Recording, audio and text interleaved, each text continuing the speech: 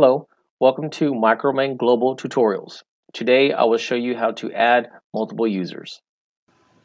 So to do this, we will need to locate the security icon, which is located on the lower left-hand corner of the screen. It is this lock right here. Go ahead and click on the lock. And then now we're going to need to download the data import tool, which is an Excel spreadsheet to help us import this data. So go ahead and click right here on the upper right-hand corner. There's an Excel icon. Go ahead and click on that. And then we're going to click on Download Users Template.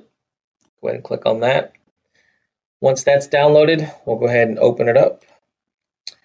And this one's already pre-filled out, but it's going to have the full name, short name, display name, username, email, mobile phone, time zone, if this person's an administrator, and are they active.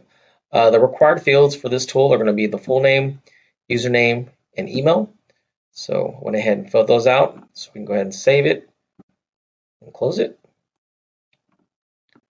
And then we're going to go back up to the Excel icon, and then we're going to click on Import from Template. And click on that. We're going to choose the file, which mine's located on my desktop.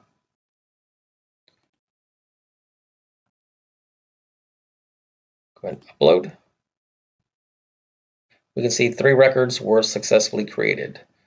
And to double check, let's make sure that we have some of these people in here. Let's see. Benjamin Nida, he is right here.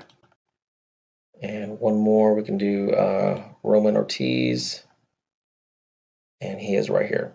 So what's going to happen next is these people are going to get an email, which looks like this, and they will click on the link right here to complete the registration, which will make them fill out a password, and then these people will be able to use MicroMain Global. That concludes how to add multiple users in MicroMain Global. If you have any other questions or want to learn more about the MicroMain Global software, please visit our website or email the address shown on the screen, or you can give us a call at 888-888-1600. Thank you.